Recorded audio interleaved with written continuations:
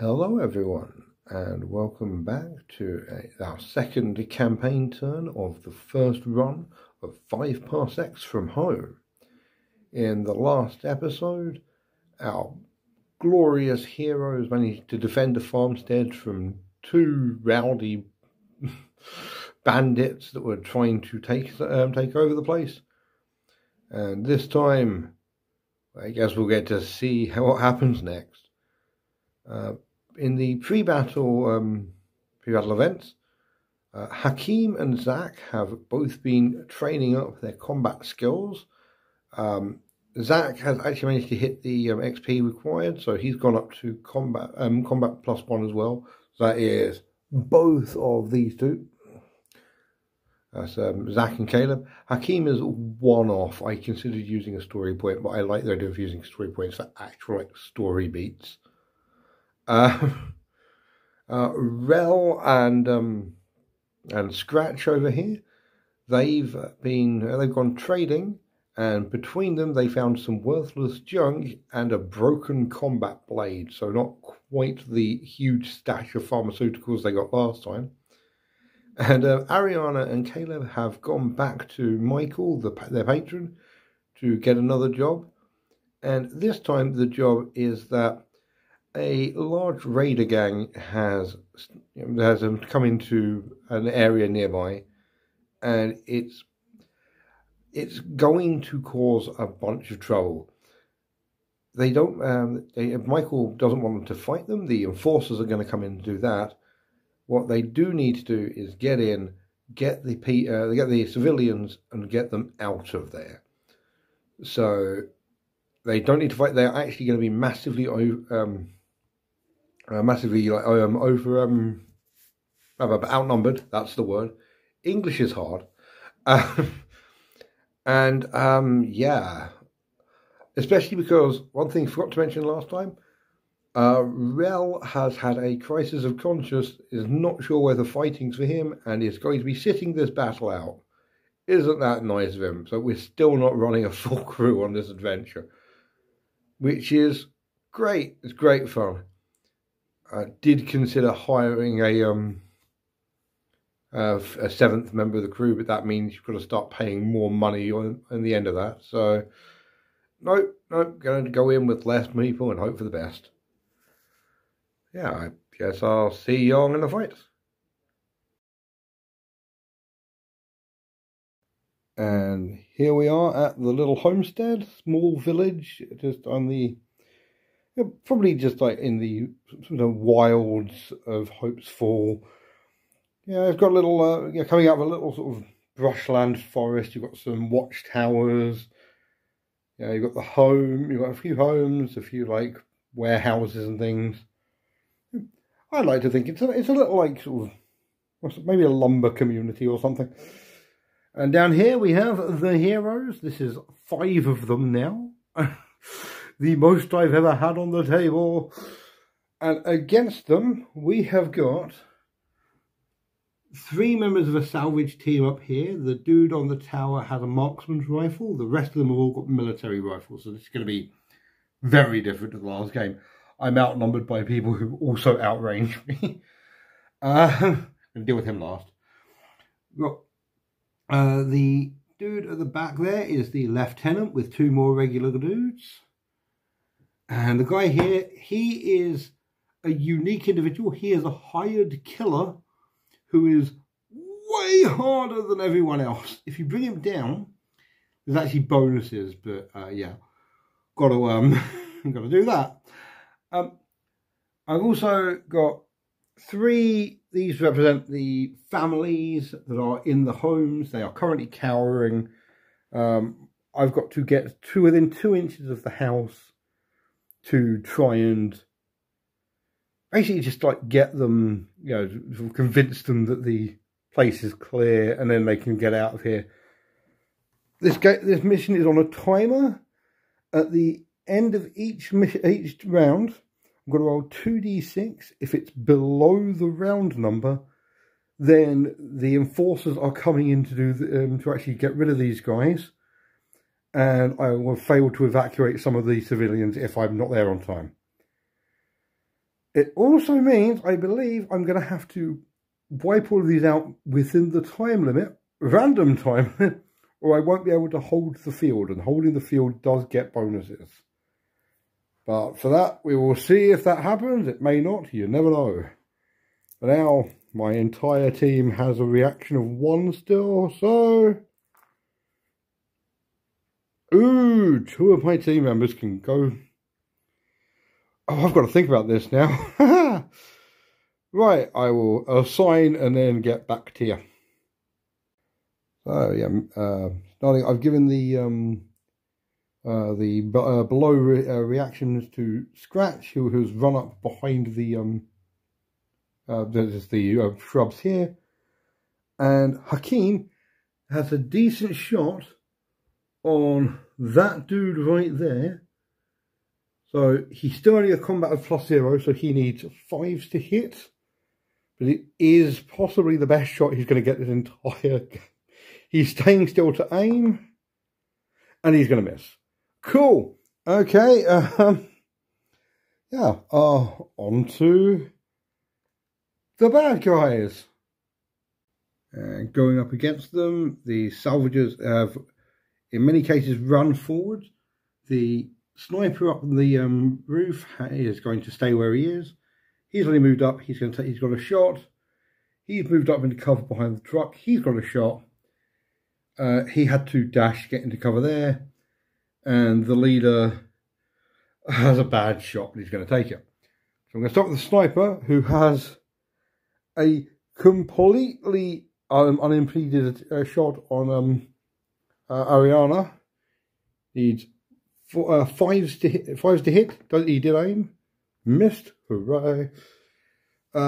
Dude over by the house has a shot, an impeded shot at Zach. He misses. And now everyone else, basically everyone's going to fire into Ariana, because Ariana is basically just like standing in the open. Everyone's standing in the open at the moment. But so they still need 6s to hit. So the regular dude, no. And the lieutenant has +1 combat. He misses 2, and he moves, so he doesn't get to reroll. Go. On to these guys. Zach is running to the first house. He is just out of range to get them out. Caleb has moved up here. He's got an assault rifle now, so he actually gets 2 shots at 24 inches rather than 2 shots at 8 inches. And he's behind cover. He now needs 5s because he's the only person who got +1 combat. He still misses with both. Amazing. Okay, and just gonna move up Ariana as well. Yeah, I was getting all ready for her to shoot and then remembered she's got a hand laser, so it's a 12-inch range. Cool. I'm not going to bother rolling the dice because I can't get less than a 1 on 2d6. Yeah, on to turn 2. Right, as the team fans out to try and save everyone, I'm going to do another initiative roll. Again, 2 of them can go first. Got to work out which 2 now. You know what? Caleb and Hakeem and everyone else can go afterwards. Sweet. Tell you what, I'm going to just... So, Caleb is going to stand and aim before shooting both shots at that guy again. He's a 5 to hit. Still nothing. Hakeem is going to move into cover and take 1 shot needing 6s. No. Cool. Okay, time for the bad guys to move. So, on the whole, the salvage team has the cautious AI, so they tend to stay at the back, stay in cover and shoot. So the 3 on this side have all got decent shots at Ariana. The 3 on this side have all got decent shots at Caleb. So that's what they're going to do, starting with the marksman. He hits. Okay, she's toughness 3. He fails to wound. Oh my god. So she is knocked back. And she is stunned.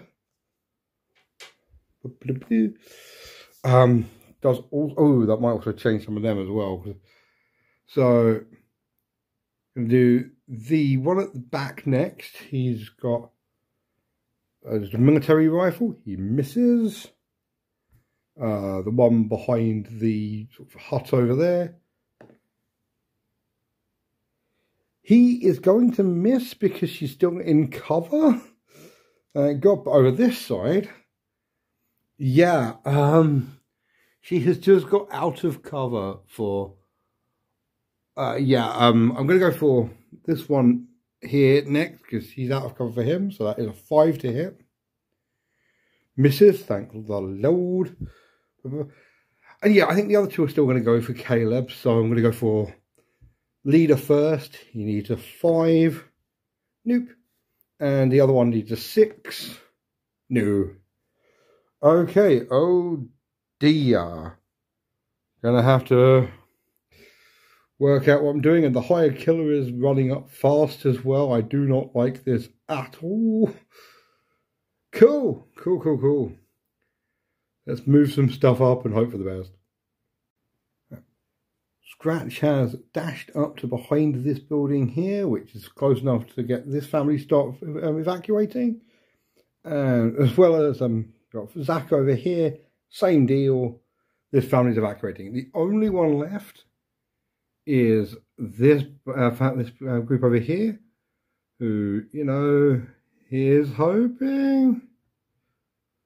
And yeah, okay, so Zach didn't dash, so he's going to take a shot at the hired killer. If you can take down a unique individual, you do get bonuses. And honestly, the hired killer's real tough, so I don't like him. Right, Zach got +1 combat because of training, so he needs 5s to hit. And he misses. Bum balls. Because I have a horrible feeling the hired killer was going to charge Scratch next turn and kill them. Because the hired killer is real tough.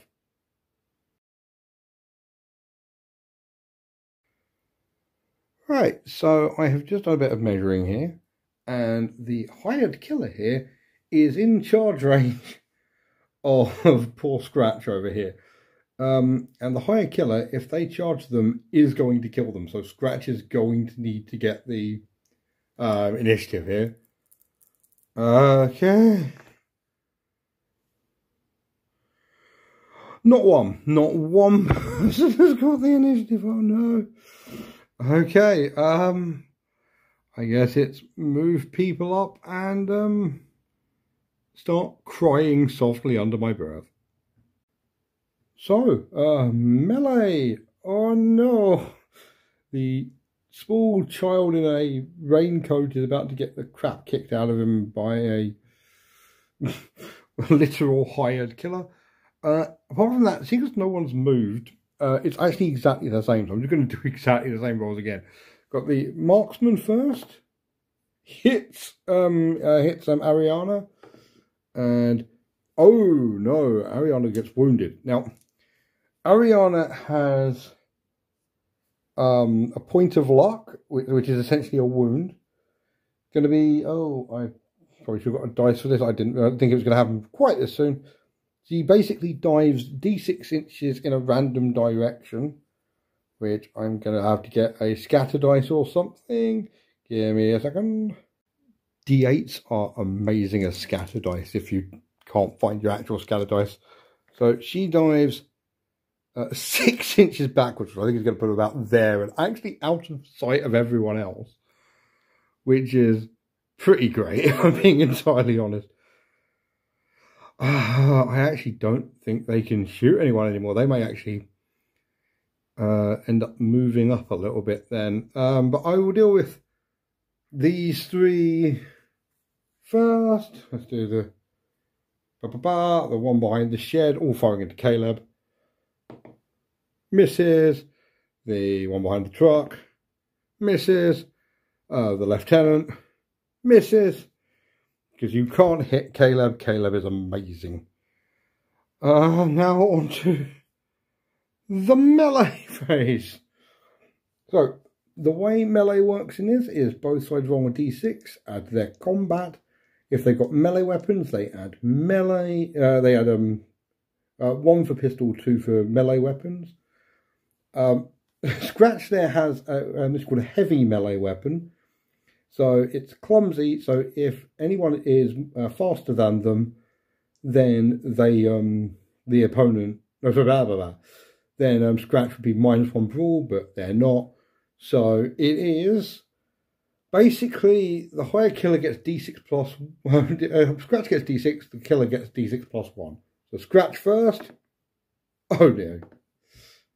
So yeah, the kill. Okay, so interesting fact: if you roll 1s, your opponent automatically gets an attack, gets a hit on you. So both sides are hitting this engagement. So Scratch has a toughness of 3. They're taken out on 3 or more. Yep. And the higher killer has a toughness of 5 because Scratch has damage 1. So 4 or more. Oh, Scratch also gets the first wound off, but the higher killer also has a point of luck, so dives 3 inches that way, which I think is going to get him the other side of the building, sadly. No, Scratch is out of combat. Oh no! Right, before I move the heroes, Ariana has ended up down here, and yeah, I like to think that the higher killer got hit by Scratch as they were like taking them out, and has retreated back around the building here to try and like recoup and make sure everything goes well. Oh, and now think about it, I was going to move these guys. So yeah, so oh dear, things are. It's my first casualty, and it's my little baby scavenger. They were an orphan, damn it. Yeah, okay, let's move these 2 up. So both of these have moved over to basically the other side of the building and behind the truck. But weirdly, because of the way these are placed, all my dudes are placed, they can't actually get line of sight on anyone. So yeah, it's time for the retaliation for Scratch. So everyone has moved up. Ariana is now bringing up the rear. You've got Caleb, who has ran around here to try and... He's going to start trying to flank. I really can just ignore this half of the board now. Like, these guys are going to have to come to me. Zach has moved up here. And I'm going to try... He is just going to shoot at him. It's not an amazing shot, but whatever. However, Hakeem is going to try and snipe the sniper. It's a 6 to hit, but on the other hand, isn't it always?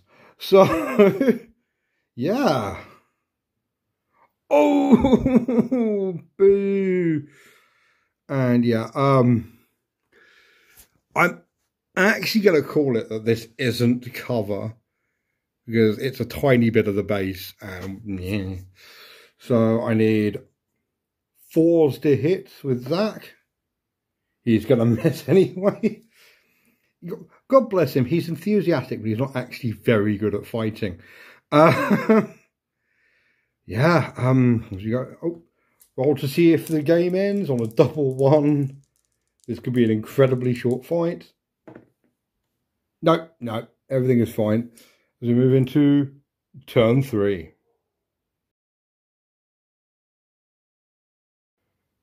So, got my initiative. Before I do, I was just thinking about this. I actually don't need to kill everyone. I just need to get within 2 inches of that building at the back there, which I reckon I can do in maybe 3 rounds. It'll basically involve Caleb just sprinting for it while everyone gives some covering fire. Yeah, I'm going to see if I can do it. If I can get a 1, I can give it to Zach and he'll get another good shot off. Nope, not a single one. Oh no. Yeah, they're going to be able to fortify their positions. This is not going to be great fun. Great, cool, everything's fine. So here we are. The hired killer has moved up behind this truck here. The dude here has moved behind this van here, so he's not actually like being shot. Well, he is being shot, but not as well. Everyone else has stayed still. Oh, the lieutenant is running. He's ran over there. He's going to try and basically head off the heroes. But it does mean the two salvage crew at the back, these two, and the sniper are all going to be shooting at Parsecs. This is what happens when you're the hero. So he moved, everyone else stayed still as well, still aiming. I'm going to do the one that stayed still first. Oh, the one that moved first even. Need 6. Basically, they all need 6s. So, in a line, him, he misses. One behind the other van, misses. The one behind the building, the objective building, misses. And the sniper misses. See, this is what happens when you're a hero. You get to do awesome shit. Now it's time for the hero's turn. And here we are. Ariana is running up over here so she can better witness her captain's stupidity running forward. He is going to try and take out the dude that took out Stitch. And yeah, Caleb is running over here. If Caleb can survive till the next round, which he should do, no one can see him at the moment, and the game doesn't end, he should be able to make a run for the final building and win, at least get the objective. He will then be in the middle of a whole bunch of dudes, but apart from that, everything will be fine. So, starting with him. Okay, so 5s to hit normally, +1 for the +1 for combat value, +1 for snapshot. He needs 3s to hit this guy. He hits. 5s to kill him. No, but it does knock him back an inch and stun him, which may be all they need. Wait, it's not. You're going to need to actually kill him, but still, he's not back and stunned. That's nice. And I'm going to continue the sniping fight because they're all the same. You may as well get rid of the sniper. So he needs 6s to hit. No. Oh, if he survives this, he's getting +1 combat. I cannot wait. I don't think it'll hit a single time on these rolls anyway, but still. Yeah, so that is all the bad guys. It's all the heroes. Everyone else has ran. So, turn 3. Need 4 or more to continue going. I saw that 1 and panicked. Okay, we've got 1 more round. If I can get a single 1 on the initiative roll next round, I believe I win on objectives. I just need to try and then take the field.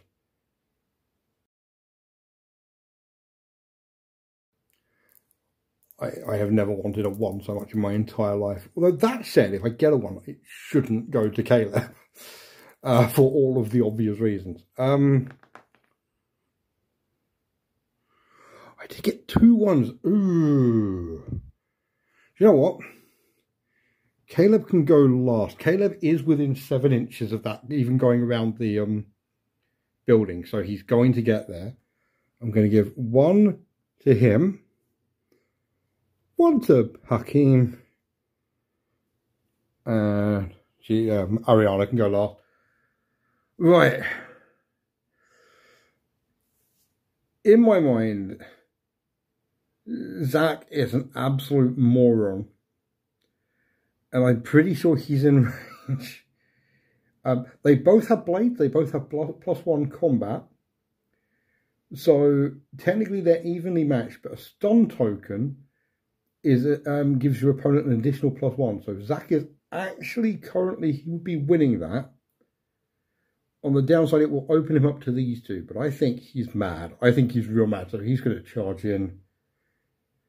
And you know what, I'm going to do Hakeem shooting the sniper first, because... Oh, he can re-roll that because he aimed. Yeah, cool. Hakeem can't hit for shit.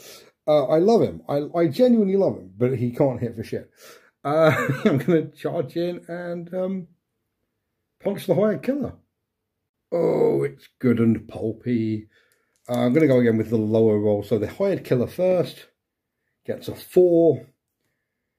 And Zach only gets 3. Oh no. Oh God. The hired killer wins this. He's toughness 3. He does have combat armor, so he has a 5-up save. If he fails, he's going to burn his point of luck, and he is going to dive 4 inches in that direction. Amazing. So things are looking pretty bad. These 3 are going to have a nice field day with poor Zach over here. This lot have moved up. The sniper, he's moved over. This guy here has moved over, so they can all get shots on Hakeem, apart from the lieutenant, who he still doesn't have line of sight. But yeah, I'm going to start with the hired killer shooting into Zach. Hits twice. Toughness 3, so he needs 3s to wound. 1 wound. He's got a 5-up save. Yeah, no. Zach is also very dead. Well, not dead. He's injured, hopefully. One of my characters dies on the second game. I'm not going to be too happy here. Yeah, so we've got the sniper and the 2 regular dudes into Hakeem. Sniper misses. First dude misses. Second dude misses. They both moved, so yeah. Okay. Crap. I've got a feeling it's going to cost me Caleb, but it is going to save the civilians, and that feels like what they would do. Oh no. Just need to do that and then just get out of here, basically. I can do that. It's all going to be fine. It's all going to be fine. So yeah, Ariana has run up here. And yeah, there it is. Caleb has managed to get the last group out. They have achieved the mission. And now it's basically going to be a case of just getting out of there. I don't think that, you know, they have not got a single kill so far. It's not about getting kills. They've saved the civilians. She should be running the other way. He should be running the other way. The civilian dude should be running the other way. Yeah, I just think at this point, if the military doesn't come in now, it's going to be a 4 or less. Nope. Okay, I think it's going to be, they're going to have to GTFO. Wait. Should be able... The problem is entirely going to be poor Caleb here. Caleb is going to get shot by everyone. Oh no. Wait. Just thought the morale rules, they have actually completed the objective. So, because they're cautious, then I could roll 2d6 on a, because and either of them are a natural 1, or the salvage team just flees. They're just not worth it anymore. The hired killer won't, so it would be the 3 remaining team members versus the killer if I roll a single 1. I've never wanted more in my life. I don't. Okay. Right. Cool. Everything is fine. Oh, God. See you next turn. Yep. Sorry, I have just checked. He's aggressive, not rampaging. So on a 1, he will run away. No. No. Why would he? That would be helpful. Right, but you do this at the end of each turn from now on. So we've just got to basically bunker up and wait for the army to leave now, to get in now. Right.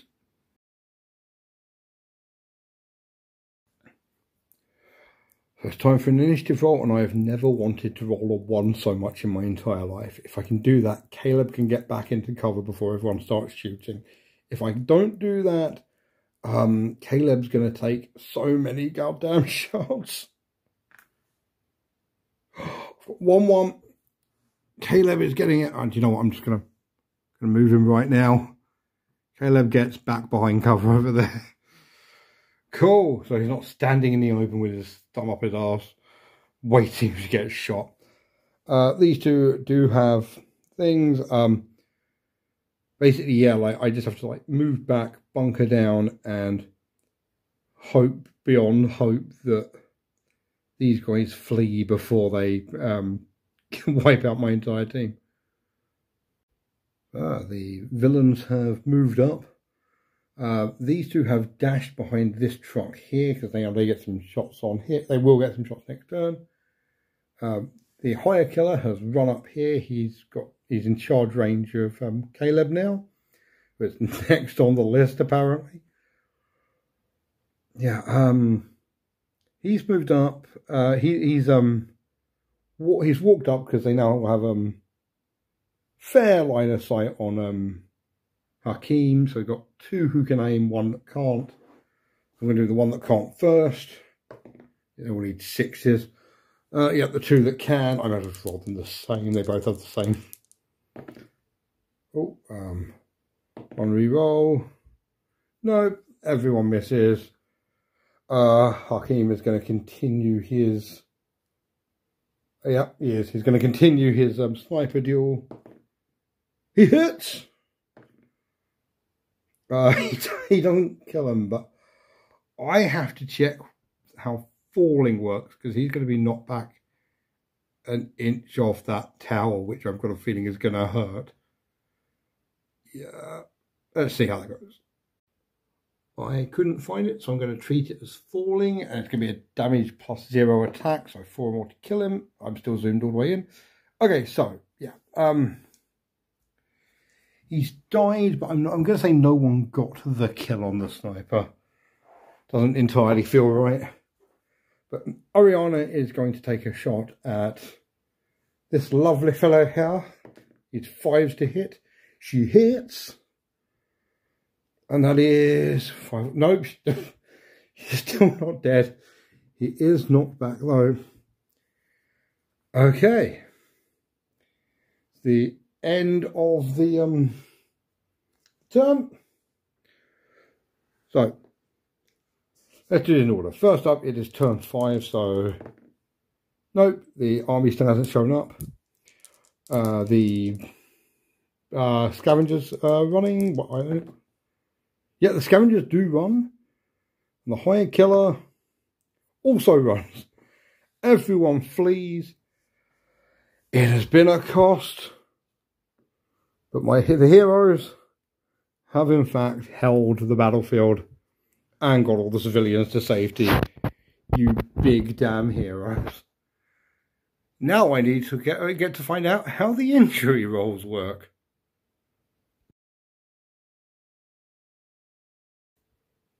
It had been close, but the day had been saved. Both Zack and Scratch were alive, although they probably wish they weren't. And Michael was happy with the civilians being rescued. The haul this time was not as good as last time. Got 3 whole credits, a shotgun and 3 frack grenades. But, you know, everything else more or less worked out. Zack is out for 2 rounds. They've both been injured. Zack is out for 2 rounds and Scratch is out for 1 round. But I'm going to. I have plans for that, both of them. They will be back sooner than you'd think. Everyone else has got just a ton of experience. Hakeem is now. He's got enough experience that he's got combat +1, making him the 3rd member of the crew. And yeah, he might actually start hitting things. Wouldn't that be nice? Rel as well, while he was off doing his own thing, has made a lot of friends with the locals, so he's got a point of experience from that.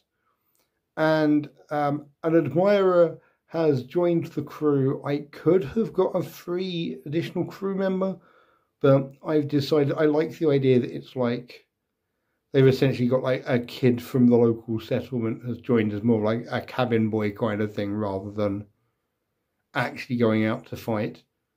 So, the kid's small, you don't need to pay him as much. Free labour, hooray! But yeah, that was a considerably more brutal fight than the first one. I do not appreciate having the crap kicked out of me by a whole bunch of dudes and a unique individual. But it didn't kill me. I've come out the other side stronger. So I think all we have now is we can go and see what happens in the next round. 18 combat turns to go until the campaign has been completed. Whoop! I'm so sorry you had to hear that. If you like that, I probably should have said this before I did the whoop. If you like this, please give it a like. If you want to follow the Block Guard's adventures, please subscribe. Oh, what I haven't done before, hit that bell. Get some notifications. And if you think you know where this is going, please comment, because I have no idea. Please interact so the algorithm gods are happy with me. And until next time, thanks for watching. Bye.